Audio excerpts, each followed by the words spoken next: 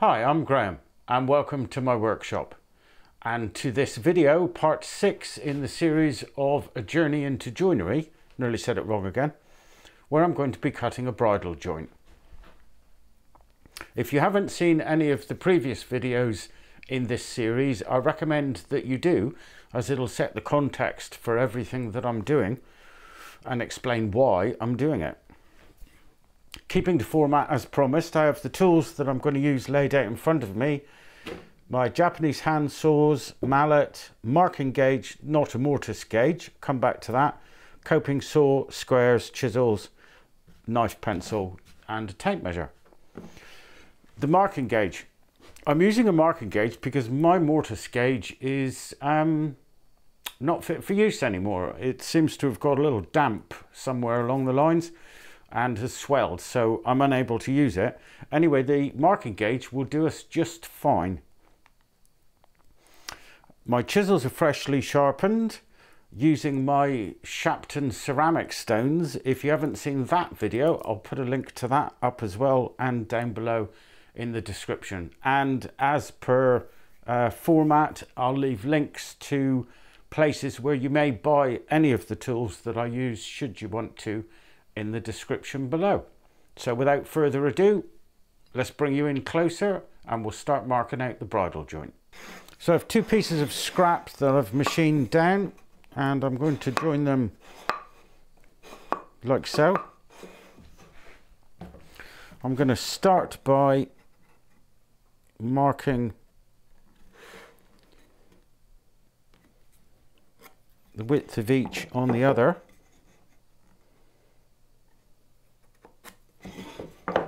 And then I'm going to square round with my knife and my square after I've decided which is face side and face edge. And that looks fine to me. And that looks fine to me. Those two marks are going to be critically important when we come to use the marking gauge. So I'll square these round a tick.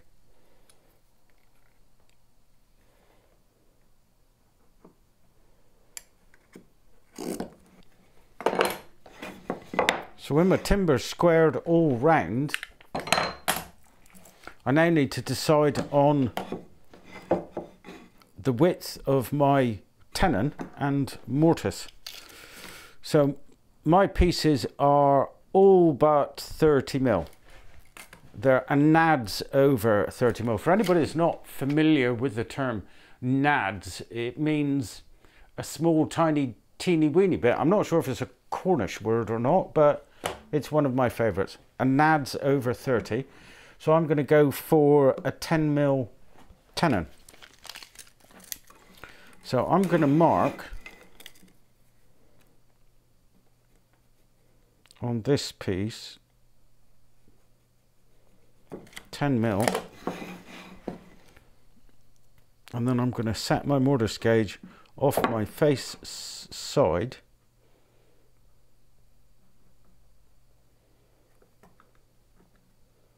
to 10mm. That's a bit over. Mortise gauge. I did call it a mortise gauge, didn't I? I'm most frightfully sorry. Marking gauge. So I'm now going to mark all the way around this piece. And I'm going to do exactly the same on this side, making sure to reference off my face.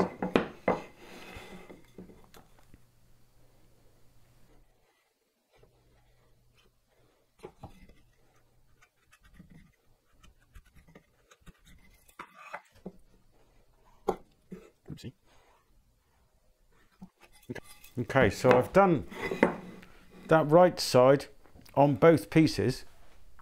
Now I can adjust my marking gauge to the far side and do the same.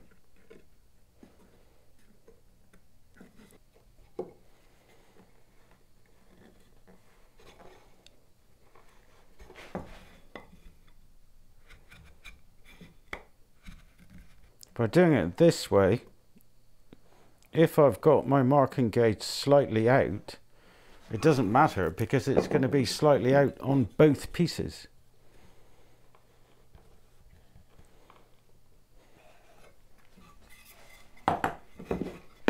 So with my joint all laid out, I'm just going to run a pencil mark up those lines to make it easier for me to see.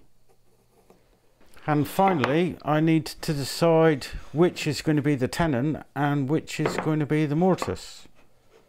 Doesn't really matter, so let's have this as the mortise. So I'll mark the middle bit for removal. I'm going to have this as the tenon.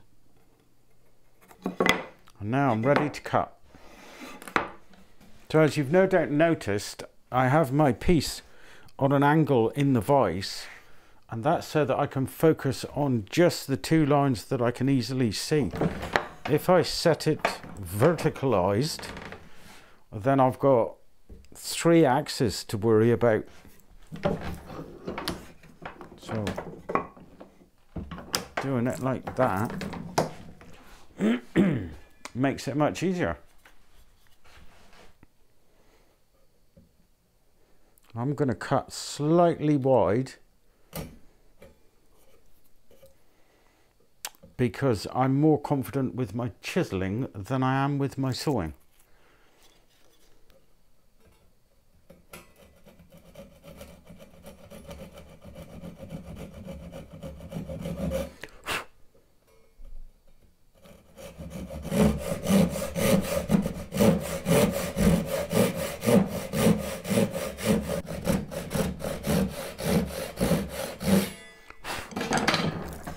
And I'll do the same on the other side.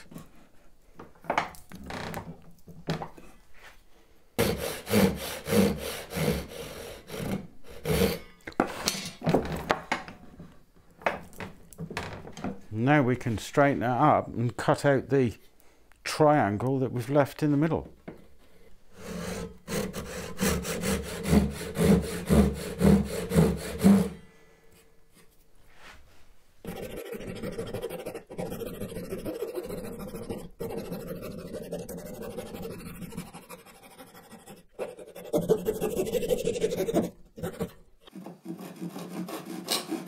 And once again, I'm going to leave a nice healthy piece to chisel out.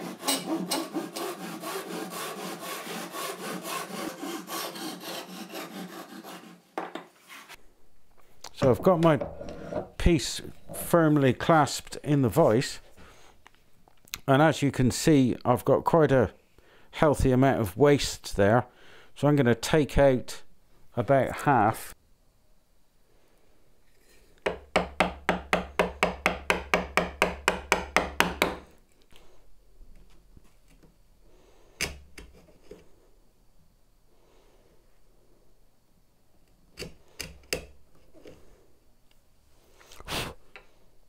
So now when I take out that last bit, there's hardly any resistance from the little bit of wood that's left, and my chisel can follow the line left by the marking gauge.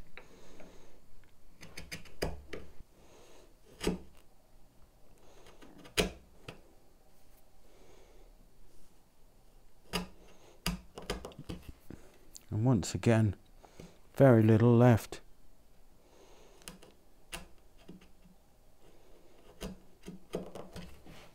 So now I'm going to start cutting out the cheek of the tenon, and all I'm going to do is just reinforce that line a little. So I'll do the same on this side.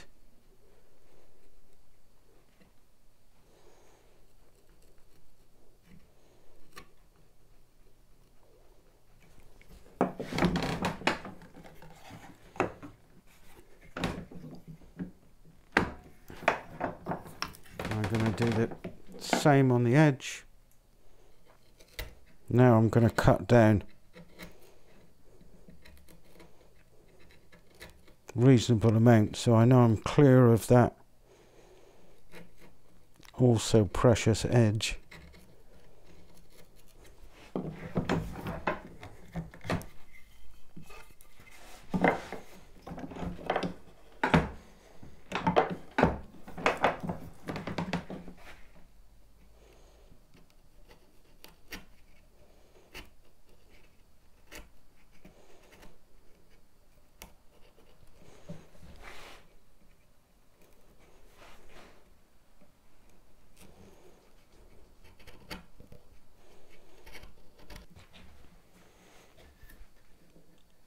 So now I'm just going to pair in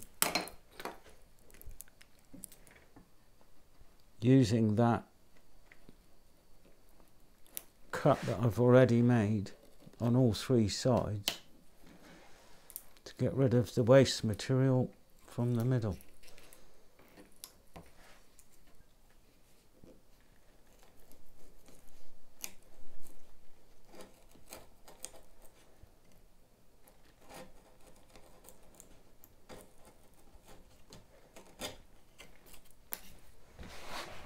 And just clean up that corner.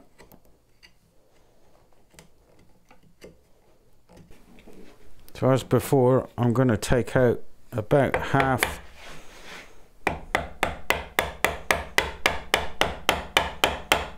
of the waste each time. The tiniest amount left. And I can just pare down.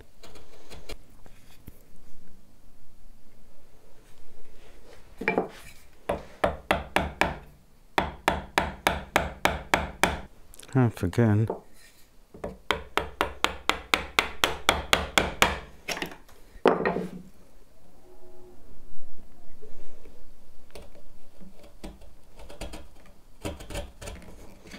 And finally back to the line. Now, as before, we'll just clean out the cheeks.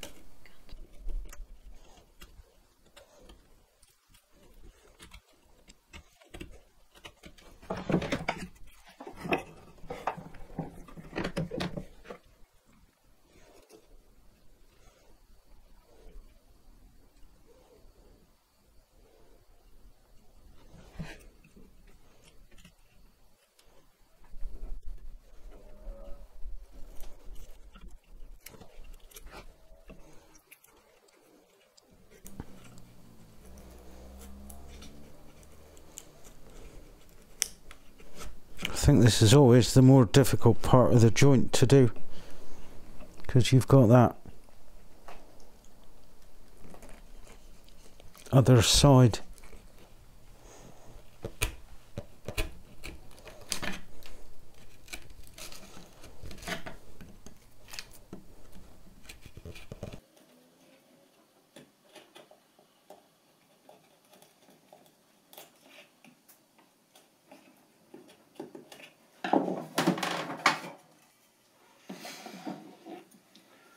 Now I just want to see if the bottom's level.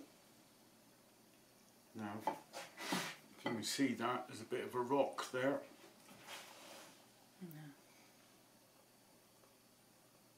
I just need to clean out a bit more.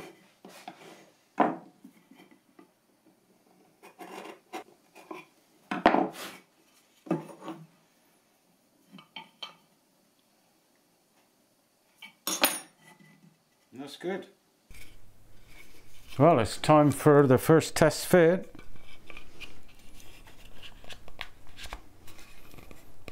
And see what we've got.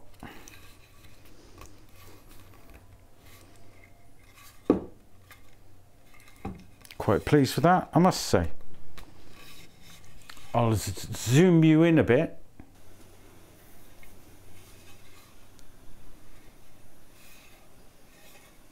Very nice indeed.